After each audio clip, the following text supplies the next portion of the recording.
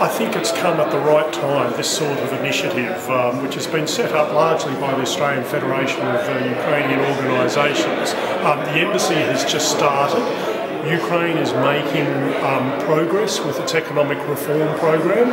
I know there are some that are saying it's going to take some time to spread onto the ground, the grassroots, if you like, but nonetheless it's underway, and Australia is obviously a strong supporter of that through our bilateral loan of $100 million within the IMF loan program to Ukraine. In terms of direct investment and trade with Australia, it's a modest trade and investment relationship at the moment, but I can say that in the last 2 months or so, there's been a few developments regarding Australian companies coming to Ukraine.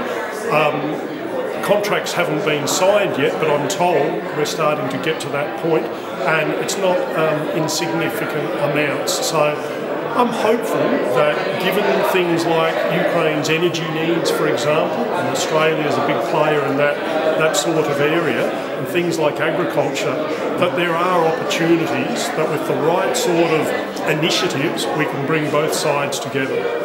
Do you believe that a war in Donbass will be no an obstacle for investments from Australia to Ukraine? It can be, and I guess it's one of those situations where obviously if the situation in the east gets worse and worse and worse from what we've got now, let's face it, that's going to be a disincentive for foreign companies to come here for a whole range of reasons.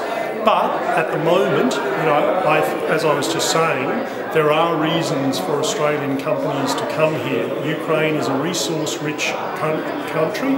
The government is making effort within its reform program, and this is a country which, who knows, maybe 5 years from now, it could be a very pro-Europe, market-friendly country with a lot of resources and a lot of skilled but cheap labour. That's appealing to foreign companies, including Australian ones.